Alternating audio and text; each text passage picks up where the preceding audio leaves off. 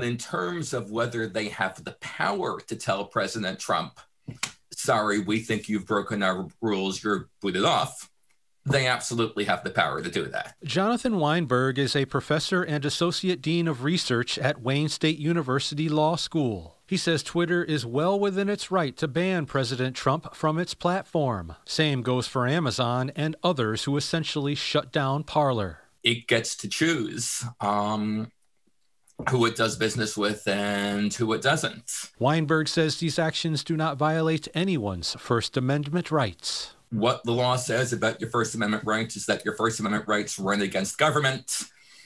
They don't run against private companies. Weinberg tells us in a twist of irony, it was Trump and Republicans who got rid of net neutrality. Weinberg says net neutrality was designed to give people more rights to prevent being silenced by powerful media companies. The moment President Trump got into office, Republicans swept that all away.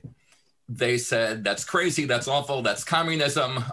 Government shouldn't be telling private companies what to do. Weinberg also thinks it will be difficult to regulate big tech without infringing on its First Amendment rights. If we think that Facebook ought to be regulated, not only is Facebook or Twitter or any social media company, not only is the First Amendment not the tool for doing so, the First Amendment is indeed an obstacle to doing so.